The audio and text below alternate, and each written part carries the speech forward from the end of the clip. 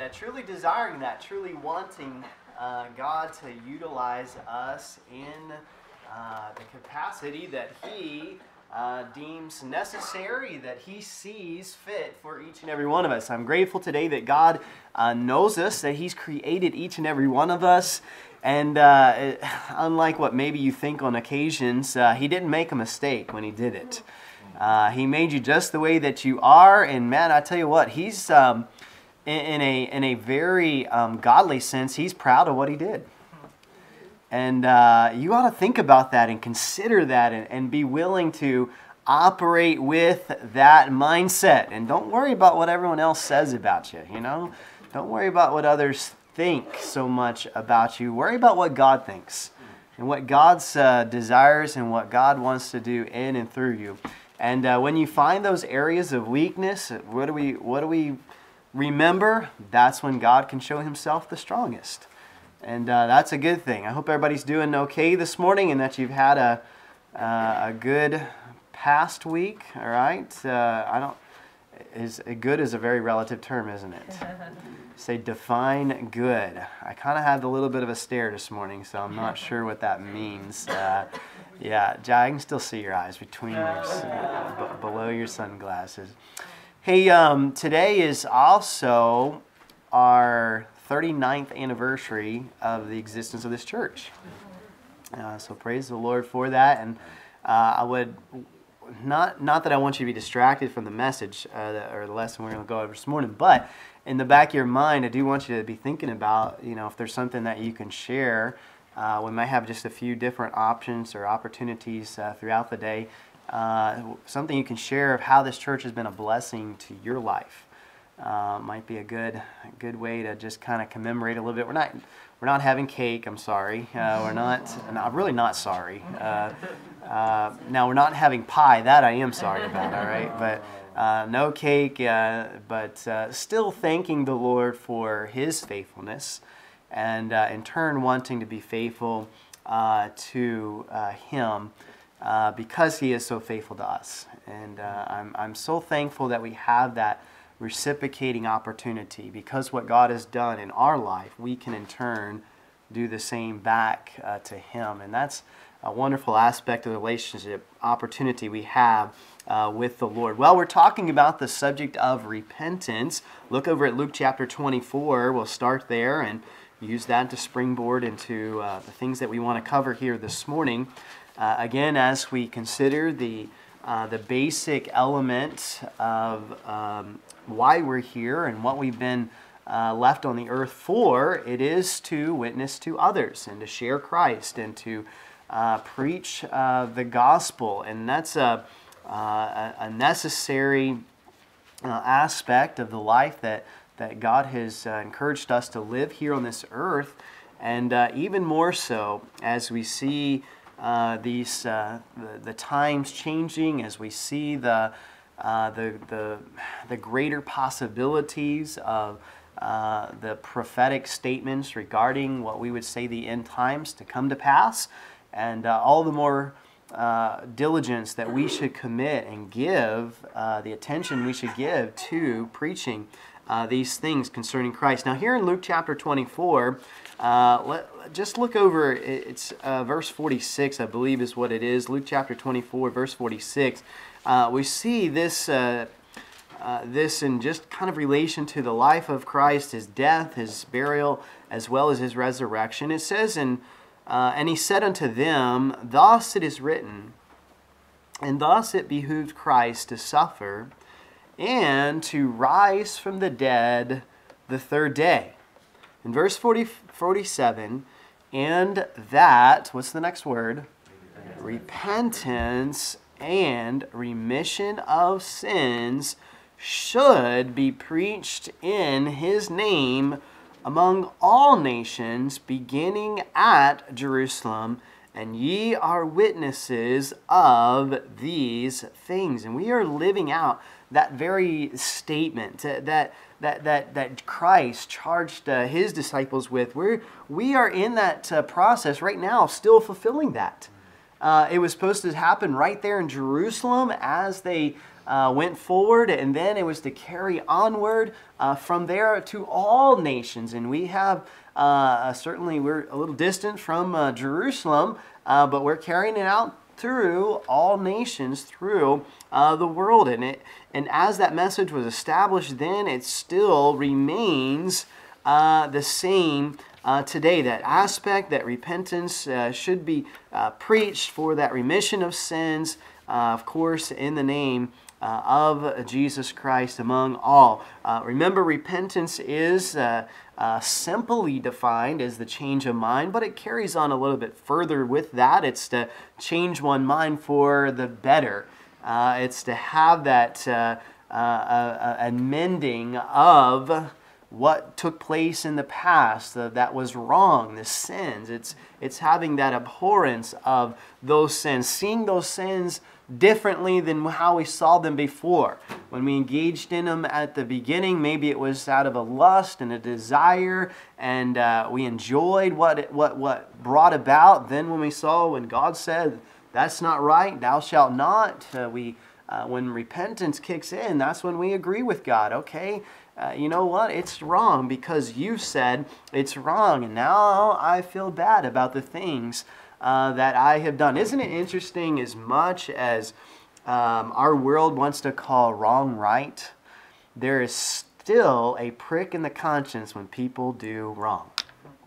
And I know that we're doing everything we can to eliminate that prick, but you can see it in people's eyes. You can see it. I finally started back with the troopers a little bit here after all the COVID stuff, and did a ride along with them this past week. And the trooper I'm riding with, it's kind of interesting actually, because I didn't realize that I've been doing this for as long as I have. But now the guys that I originally kind of started with that were, newer troopers, they've all, not all of them, but several of them now have ranked up, and now they're corporals. And of course, when you rank, you have to go to another barrack, you get transferred out. Well, now as corporals, they're being transferred back to Frederick. So some of these guys I knew from before, and then they went other places. Now they're back, and so I was riding with one of them, and somehow he got onto the things of what he's been doing, things he's been getting up to, and he said, "Yeah, I've gotten into bourbon now."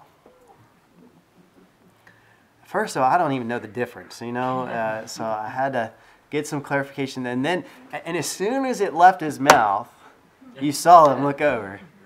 You don't drink, do you?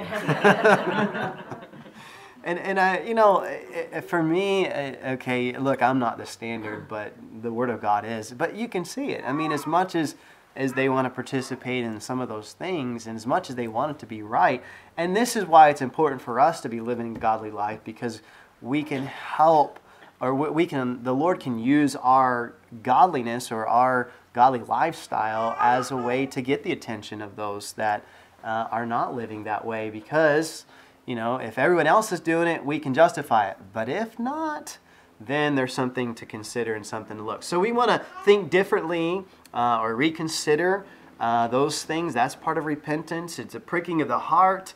It's that remorse that we see, that consciousness of the conviction, the consciousness of the things that I've said, the things that I've done, they are not right before the Lord. And ultimately, we recognize it's our sin that separates us from God. It's what condemns us to hell, and it's why Christ died. And so let's talk about this idea of being sinners, all right? What is one of the first verses that comes to your mind if you were to describe or you were to utilize to help somebody understand their sinful condition?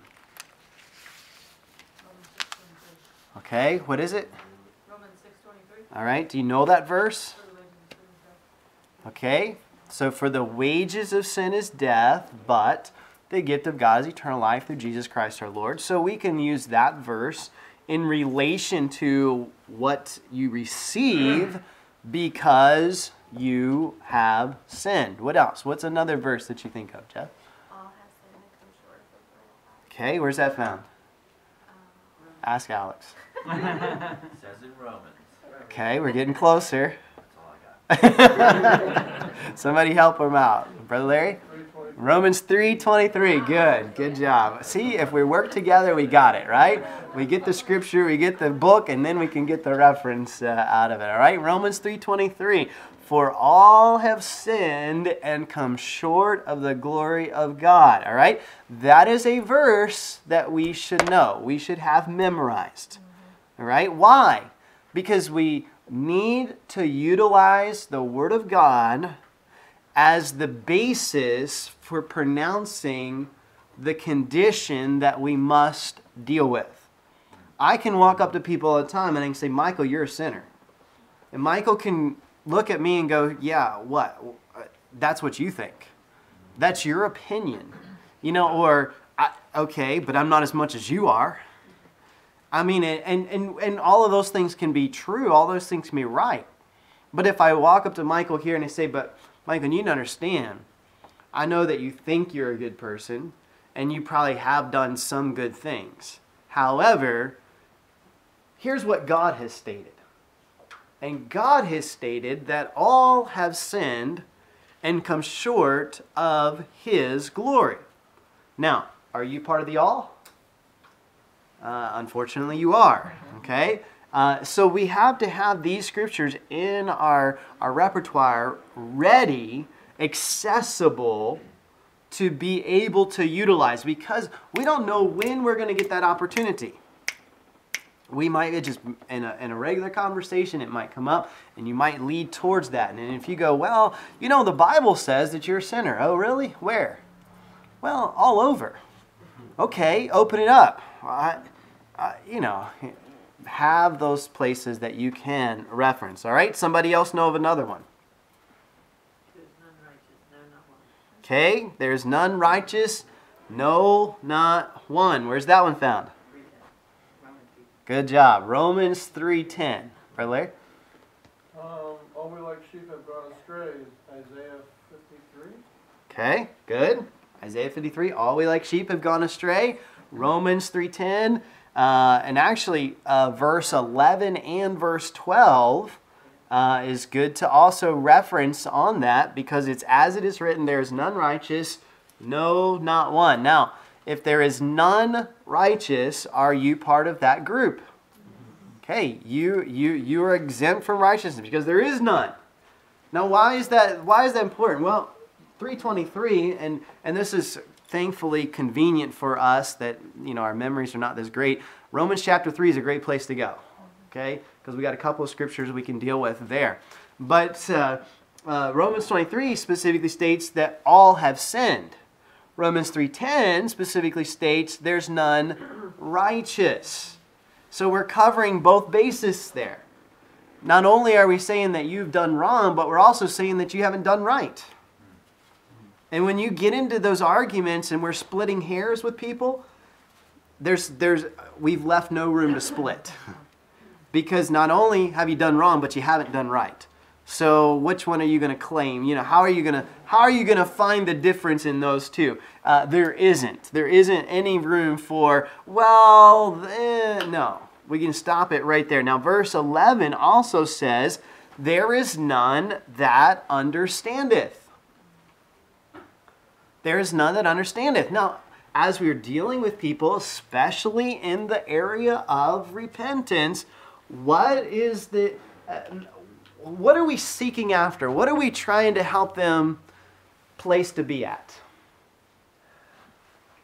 I want to see where they stand before God. Okay. We want them to see where they stand before God, not in a sense of what they think, you know, or what their own perception is, because we all have that. But we want them to know where they stand before God according to the scriptures, according to what God has stated. All right, what else? What else do we want them to understand in, or a place that we want them to come to? Well, along with what you said, many times people say, well, oh, I haven't murdered anybody, so I'm okay. Okay. Good. So we want them to come off of the misconception that unless I've committed the ultimate sin, that I'm really not that bad, to the point of if I've committed even the smallest sin, I am a sinner. All right, Jeanette? That's where the standard is, not comparing to others, but comparing to God's standard. Perfect. So we want them to have the right standard that they are going to make this comparison by. Okay, Jai? I don't remember exactly where it is, but the verse, I think it's in James, that says something about if you offend in one part, you're guilty of the whole. James 2. the whole Yep. lot. James chapter 2. We'll get there in a minute, but okay. So again, now that brings an interesting thing, because where do we want them to come to? And I want to be careful about the word guilt versus conviction, because we have a little bit different meaning than maybe how the Bible expresses it specifically. The Bible does use the word guilt. It does use the word conviction. Sometimes in our vocabulary, we use guilt in a sense of pressuring you to be or to think or to do what I want you to do. And it becomes more of a manipulation type scenario that doesn't really produce change if you use it in the way that we kind of have used it. My dad used to always use the term, guilt is the gift that keeps on giving.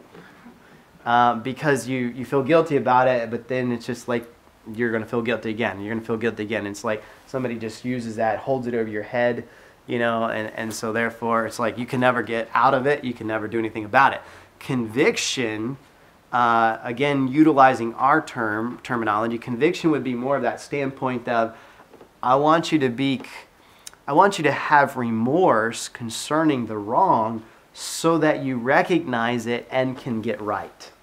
So there's a change that's going to be produced through the point of conviction.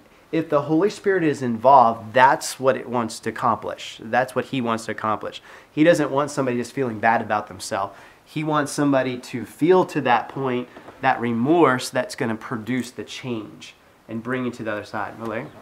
I think the police department also does this when they have a traffic stop or they arrive at the scene of a problem. Isn't it so that somewhere in there the officer has to tell the accused what the problem is? Like, I stopped you because you Sure. ran a red light, or I'm here Yeah. because somebody had a complaint about you. Right. Yeah, they have to state how you broke the law. So somewhere there has to be a declaration that there's a problem according to the standards. Whether the person agrees with it or not is another part. Right. Yep. But I think in our witnessing, we have to at least declare to people what the problem is. Okay. Good. That's a good illustration. We have to state pretty clearly there, and we're going to get to that here in just a minute with some of the stuff like the scripture Jai brought up and things of that sort. We want them to clearly understand how they've broken God's law. And that's kind of what fits with this verse here in verse 11 of Romans chapter 3. There is none that understandeth. So again, as I'm dealing with this first aspect of witnessing and sharing Christ and bringing somebody to the Lord, I have to help them to get to that point where they understand their true condition before God. Where they have that understanding that comes. Now, I have seen this come on people, and I've seen it not come on people. I've dealt with people, and I can utilize, and this is the crazy thing, I can utilize the same method with 5 different people, and I can get 3 or 4 different responses. You can get the one that it's like, and I don't know. I mean, as you do it more, you start to, you kind of get the opportunity to see a little bit more. But this is probably the wrong way to say this, but I love to see people come to that point of conviction. And you understand why I say I love to. Not because I like to see people suffer, or like to see people, get a good dose of reality of their own wickedness. But from the standpoint of when that dawns on them, it's like, oh. And I'll probably say it a little bit later, but I think the scripture even talks about it. Part of the reason that we bring the scriptures into it is so the mouth is stopped. Have you ever had somebody that just you're trying to share Christ with and they just keep talking? And they just keep letting you know their opinion, and they keep letting you know. And everything you bring up, it's like they give you 20 excuses or 20 other reasons why it isn't so, or why it really is this and that. And you're finally just like, you want to just look at them and say, shut up.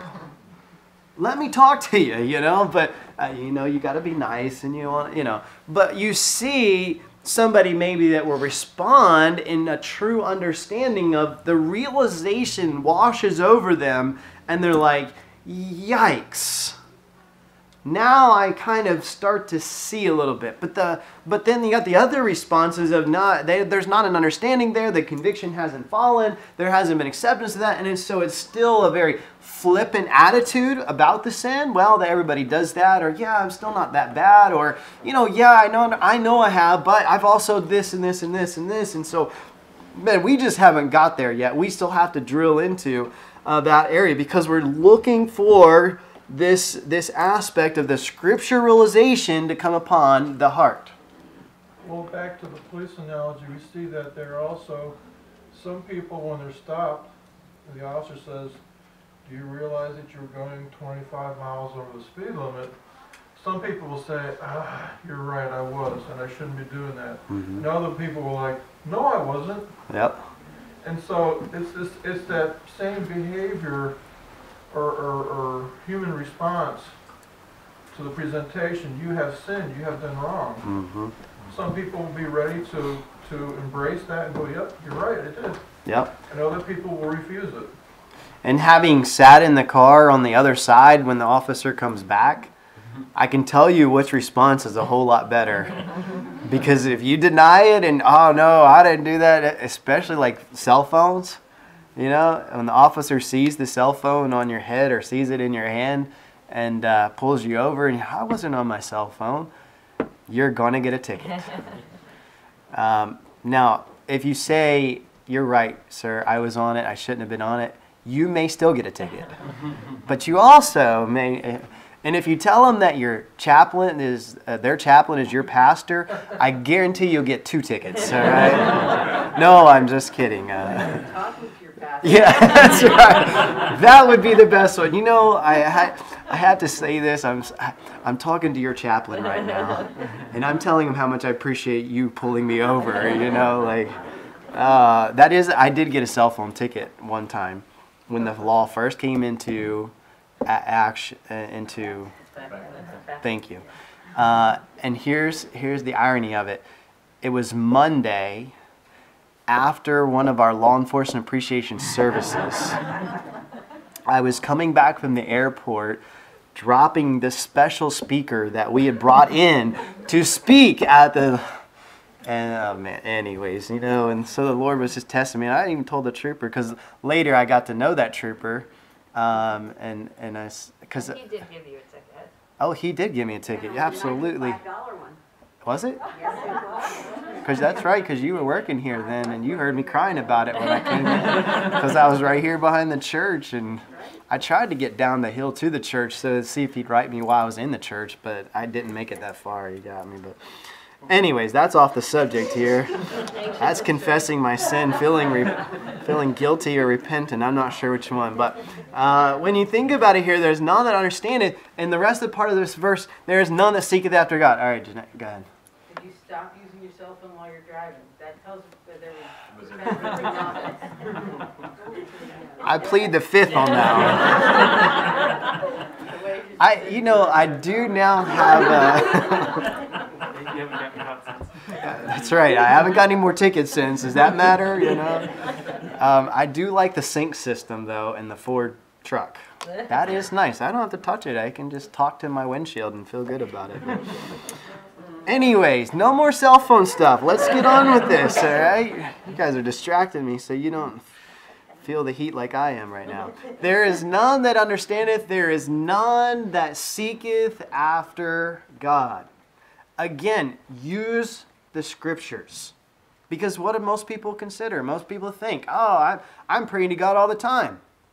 oh yeah, I'm okay. The Lord, I do this and I do that, and well, no, wait a minute. Let me stop you for a second, and let me just tell you point blank. The Scripture says you don't understand, and you're not seeking Him. Huh? How many times do you hear people saying that in a gospel presentation? How many times do we utilize that kind of stuff in our witnessing? You say, well, we can't be so mean, we're just going to turn people off. No, the problem is we're trying to be too nice and they're not getting lost and they can't then get saved. And I don't believe we be mean and belligerent. I'm not trying to promote that. But in love, we got to declare the truth. And what I'm finding more and more is when I am bold in the Spirit and I am led by God's Spirit to speak the truth in loving manner, I see there's a lot more respect on the other end. Even when I tell them point blank, hey, here's the deal. Here's what's going on. You don't understand. You're not seeking God. You're part of the group that is not righteous. But the good thing is I don't have to leave you there, but I need you to get there. I need you to understand that. I need you to accept that. It goes on though. Look at verse 12 also, Romans 3. They are all gone out of the way. They are together become unprofitable. And this is like, to me, the kicker of it all. And I'll be the first to admit, I've been guilty. I know verse 10. I've used verse 10. I haven't carried it into verse 11, verse 12 very often. Partly because I don't have those memorized. But look at the end of verse 12. There's none that doeth good. No, not one. So not only is there none that are righteous, no, not one, but there's none that doeth good. No, not one. Now, why is this important? Why is the Bible stating this? Because in Romans chapter 3, we're dealing with the aspect of you have broken the law. You have committed the sin against the Lord. So as we consider some of that aspects, now, anyone else have any other verses that you can think of that have popped in your mind regarding the sinfulness of someone else? Okay, Miss Joy? There's the verse that says our righteousness is as filthy rags. Okay, very good. His right is from your. Yep, that's a good one that you can also bring into as far as there's none that are good. Is our righteousness is as filthy rags. So we have that aspect. Well, the things that you have done right are not right before God. All right, anyone else? Scriptures you can think of in regards to sinfulness of others? I think about in Hebrews where it says it's appointed unto men once to die and then the judgment. I mean, we are going to all face God, and people are very accepting of the fact that they're going to die. They know physically they're going to die. Okay. But that whole idea that they have an appointment with God, we don't know when that is. Not saying that initially that's a good verse, but that is a verse that I found to be very powerful as I've gone on working with people. Yep, good. To, And that's kind of that next aspect that we will be looking at as far as the consequences and the reason, okay, why do we deal with the sin? Well, here's what we deal with, the sin, and then this is the consequences of that sin. Miss Jackie? I don't have a verse, but I have an issue with door knocking. Right. I really do, because there's a lot to take in. You cannot do it in one time. Mm-hmm. And I've had more people say, oh, well, he got saved. He didn't get saved. He wanted to get rid of it. So that's why I think it's a multi visit or multi sessions with these people. Mm-hmm. You're not just going to win people knocking on their door. Mm-hmm. Give them a tract. Yes, I'm all for that. But to give the plan of salvation in 13 seconds is all they give you at the door, mm-hmm. you're not going to save them. So it's like, I feel, and I hate to use this expression, a waste of time. Mm-hmm. I want to sit down with them. I want to know them. I want to know about their family. I want to know about their history. Before I said, if you died today, would you go to heaven? You know, I'm sorry. I just can't do that. Well, and there's a whole lot of aspects regarding that. First of all, that is something that has been utilized for how many years? Forever. And so if we go back 30 years ago, you know, that sounds like a long time, but I mean, that door knocking concept goes even further back, because I remember doing that when we were growing up. In all fairness, how I got saved was someone coming to my house. But I didn't get saved that day. Right. They invited me to church. Right. And it took a year. Right. Gone to church and sitting in front of my pastor to be saved. Yep. But it was a lot more acceptable even 30 years ago for people to come to your door and just have a chit chat, you know? Yeah. Exactly. Neighbors knew each other back Have then. them come in for coffee. Yeah, you know. exactly. I mean, you'd say hi, you'd say bye, you know, you'd kind of knew a little bit, and now it's a lot more like, don't bother me if you're not on my phone or on my computer. I don't really want to talk to you, you know. And so we have to accept the fact of the changes in our society as far as those kind of methodology and practices when it comes to winning somebody right there the first time. I mean, I do agree. I think it's extremely difficult, and I won't go so far to say it can't be done. No, I'm not gonna say But it can't be, but it's But I would say that there has to be some background of the Lord or the Spirit of God having already worked in that individual's heart, so that when you get there, it's almost just like a culmination of, okay, let's bring all these things together, and that moment really, you know, occurs. But I have heard too many of the stories. I just did it to get them out of my hair. They wouldn't leave me alone. They are obnoxious, you know. They kept pestering me, and maybe it wasn't the first time they came. It was like the 7th time that they finally came. And apart from just being flat out mean and saying, don't ever come back to my house again, you know, which people don't really feel like they can do that to a preacher or to somebody talking about church. they never minded calling us and saying, don't ever send anybody. Yeah, that's right. Ever. I love the ones that called and left a big, huge, long message and then forgot to do their address or their name.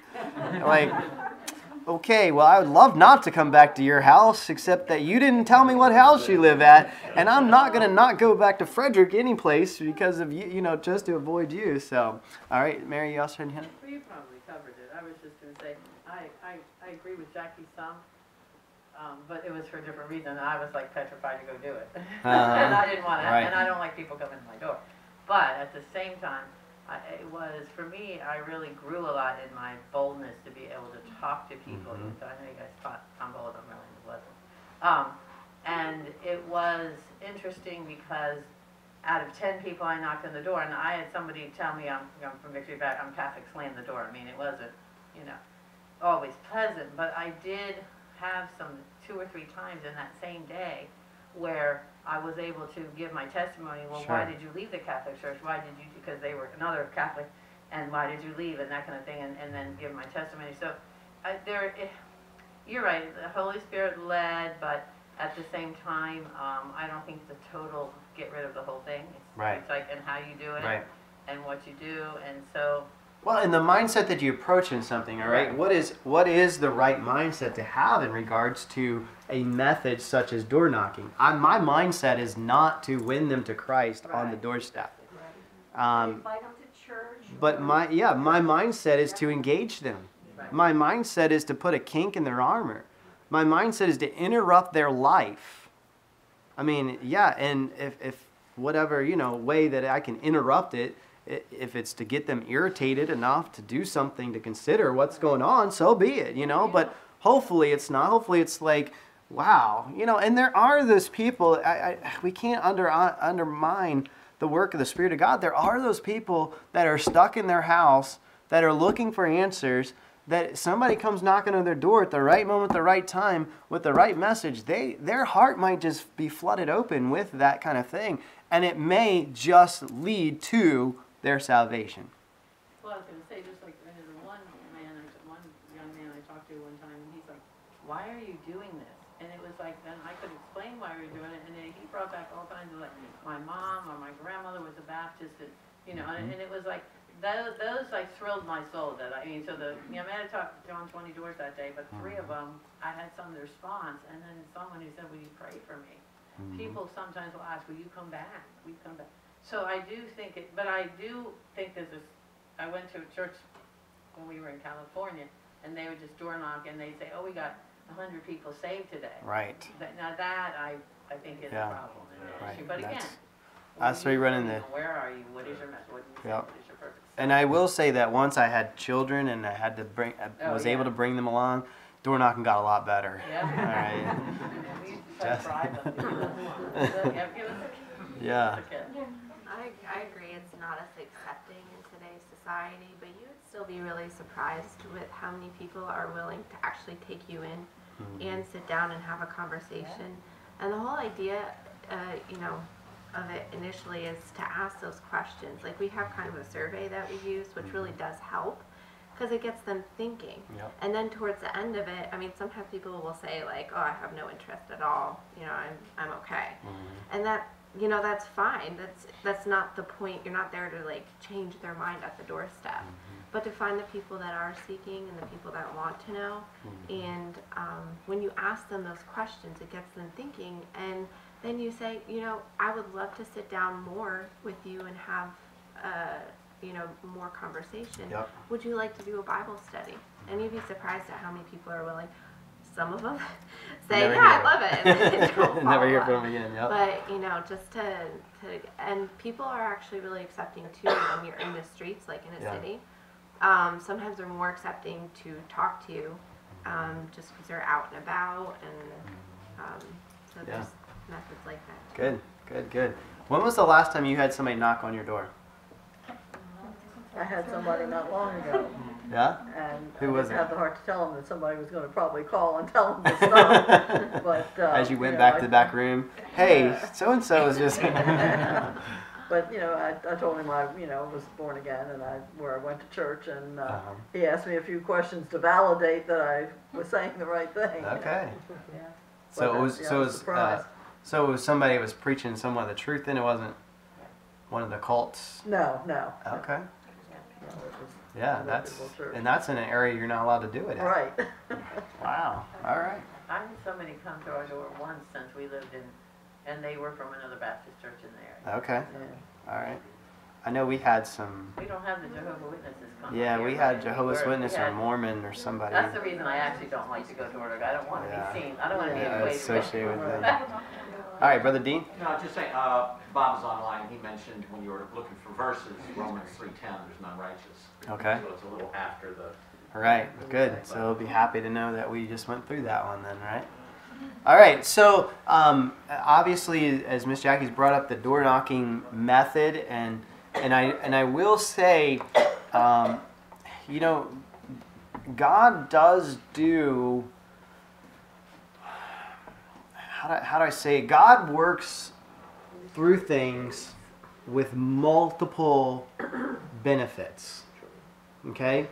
So when we get into door knocking, and yes, I mean, again, my expectation is not that you're going to come back and say, hey, we won 3 people to Christ.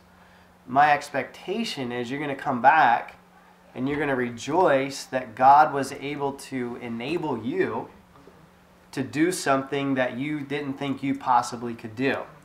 And you engaged some people, you spoke to some people, you found somebody that you just had a pleasant conversation with. I mean, I remember when we were doing the park outreaches where we went to door and we went to through the park, and we also ate together and prayed, things of that sort.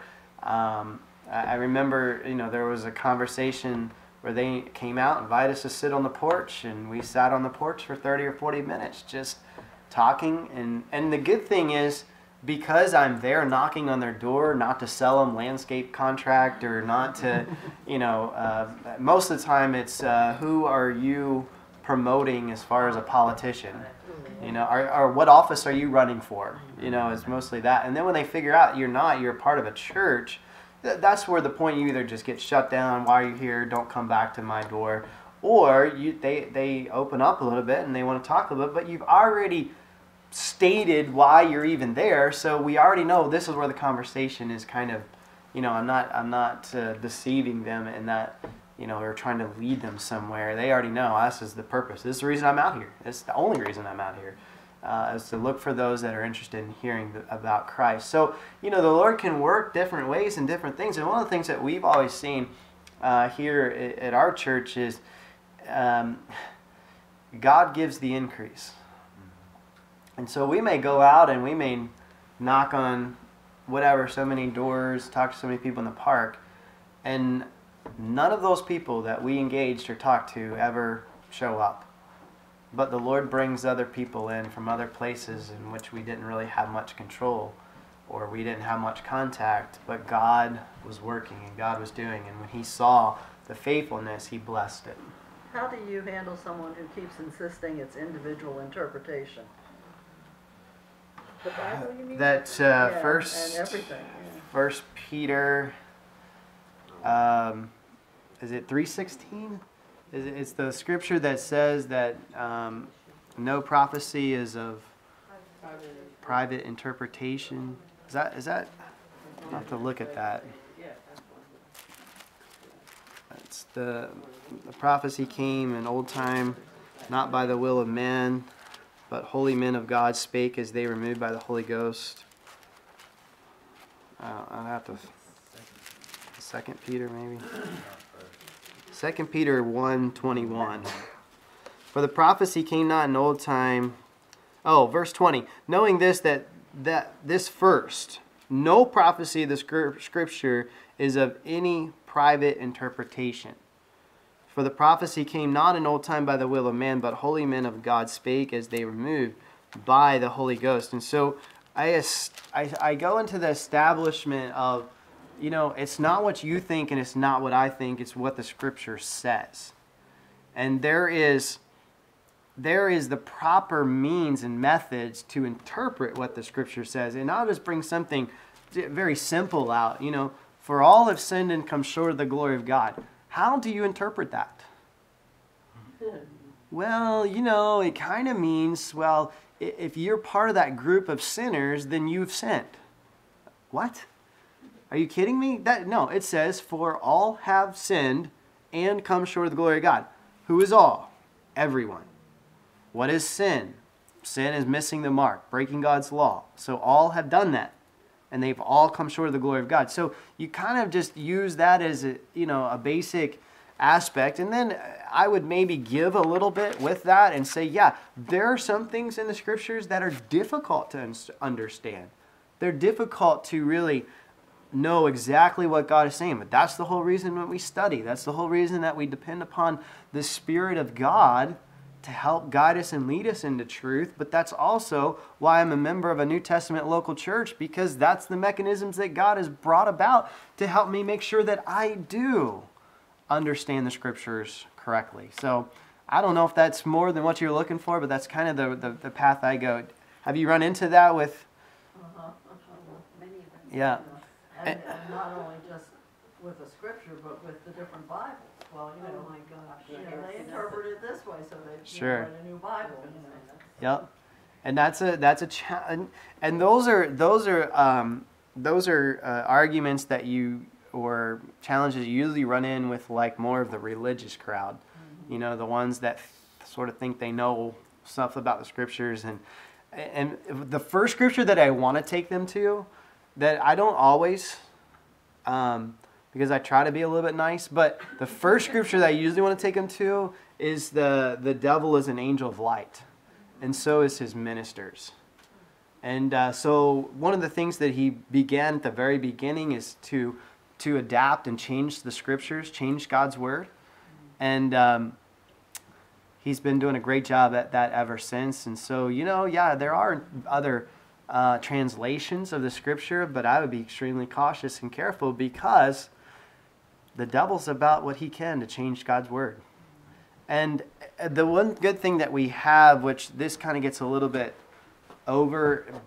beyond, unless you have a good standing with this individual that you can really discuss more, the background and the history behind the interpretations of the scripture, or not the interpretations, but the translations of scripture, can actually, it's real factual evidence that proves the King James Bible is that best translation that we should be utilizing today.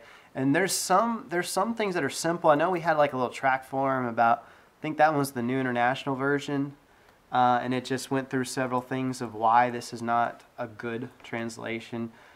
There's some other comparison things out there that utilize, the different translations. I have a little booklet about using the King James Bible, things of that sort. I know one of them, some of the stuff helps is, okay, turn in your Bible to such and such verse if you have this translation. And when you turn in your Bible, it's not there. And you're like, okay, so can you trust a book that's leaving Scripture out? Or one simple one is John 3:16. Our Bible says, for God so loved the world that he gave his only begotten Son. The NIV says, for God so loved the world that he gave his one and only Son. So that means only women can be saved. Everybody's like, huh? Oh, okay. I see that. How's it? One and only son. Yeah. That means there's no other son. You can't be a son of God. If you can't be a son of God, you can't be saved. See how, and that's just a simple little word change in there. But Jesus is not God's one and only Son. Jesus is God's only begotten Son. Okay? What's that verse that talks about every jot and every tittle? Matthew chapter 5, yeah. Yeah. Isn't that kind of what we use as the basis of why the king? Because there's only one. Yeah, we use that is in light of you shouldn't be dropping anything or taking anything away, or all Scripture is inspired of God. Every jot and every tittle shall not pass away till all be fulfilled. So yeah, that's kind of that preservation of the Word of God that we utilize in that argument. All right, I have a couple minutes left. Any other questions like Mrs. Dawson? Those are good questions for us. There's another one, that maid versus the virgin. Maid versus virgin? Maiden versus virgin. Okay, I'm not aware of that one. Well, But yeah. the basic problem that we're going to be challenged, we are challenged with more today is people accepting that the Bible is God's Word. Right. Yeah. Even so, there's a training. I would like to be more. That might be something to focus on, and for personal, to really become versed. Like I know, and I know for myself, and I know for people who aren't going to challenge it. Yeah. But somebody asked, was Gail in a class, or how do you, if someone doesn't believe in God's Word, where do you start? Because you're comparing that you accept that this is the standard, that is and very this difficult. is not the standard. But these people are saying, well, what is this even? Or I used to think that, but now I don't really believe that it is. And That's just a bunch of words from men For who men. wrote things, that didn't even have the right perspective on life, period. It's a challenge to be versed in Now, I God's will Word. say, in relation to that, the 4-week Bible study that we promote and utilize, Pastor Doug Hammett was the one that kind of put it together. I have all those lessons recorded, and they're on YouTube, right, Jaya, through.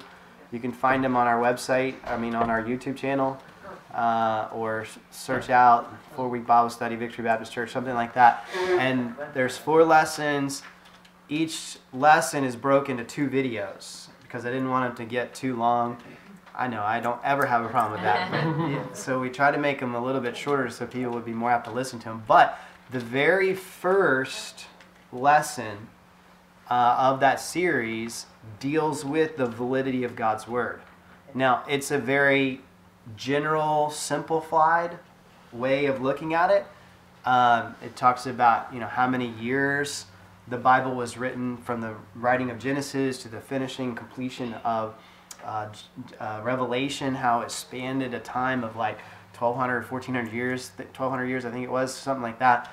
And how you have over 40 different authors, you have 2 different dominant languages. Also, you can put one more, some of the scriptures are written in Aramaic, right? And so you have the, Hebrew and Greek. You have these simple, straightforward facts that actually help prove just how miraculous God's Word is. And if you can get somebody to kind of look at those basic facts, then a lot of times they'll back out of that and go, ooh, maybe this is something that I really should consider. And it also mentions historically, it's completely 100% accurate. Scientifically, it's 100% accurate. I like to use the one about washing your hands. When doctors were delivering babies, they were having a very high mortality rate. And one doctor figured it out. And his mortality rate for infants and delivery went way down, and all the other doctors were looking at him like, what are you doing? And he's like, I'm washing my hands. And they were like, what? Yeah, I read my Bible, and the Bible talked about the cleansing of the hands. So I started washing my hands. And so when they were working on these older patients that had some, fatal diseases, and they were dying by them, they would take, work with them, and then they'd walk right over and deliver the baby, and they'd carry everything from that to the little baby, and the baby would die. And so this guy figured out, if I go wash, and of course that's a practice of the day. The Bible declared the world round before Columbus ever discovered it was round, right? Yeah. The circle of the earth. So there's a lot of things like that, and then of course, if you start bringing even more facts and figures into it, you can really build a very strong case for God's Word. And we have to face that today, because a lot of people are challenging that. And here's one thing that one thing that you always can remember is the changed lives that have occurred because of the things of this book. And you are one of those that is presenting this to those individuals. All right, couple more scriptures and then I'll be done. Psalm 51:5, behold, I was shapen in iniquity, and in sin did my mother conceive me. Ecclesiastes 7:20, for there is not a just man upon earth that doeth good and sinneth not. It's Ecclesiastes 7:20. Jeremiah 17:9, the heart is deceitful above all things and desperately wicked, who can know it? And of course it talks about the Lord searching it. Romans 3, we've talked about that. Romans 5, we talked about, Romans 5:12. Romans 5:12, we didn't talk about that one actually. Wherefore is by one man sin entered into the world, and death by sin. So death passed upon all men. Why? For that all have sinned. These are scriptures that you should be able to have, that you can provide people with. 1 Timothy 1:15 is a faithful saying, worthy of all acceptation. Christ Jesus came into the world to save sinners. Sinners, of whom I am chief. 1 John 1:8, if we say that we have no sin, we deceive ourselves, and the truth is not in us. We confess our sins. He is faithful and just to forgive us and to cleanse us from all unrighteousness. If we say we have not sinned, we make him a liar, and his word is not in us. The next time somebody tells you, I've not really done anything wrong, then you look at them in their eyes and you say, you just called God a liar. And then see what happens. And if you need backup, there it is. 1 John 1:10. I just want to say one thing. I was at a service with my family down south, and I was sitting there in the service, and because they use so many versions, I walked out of that service thinking, number one, when he was talking, it sounded like just, he was reading scripture, but it sounded like just somebody was speaking, just a person.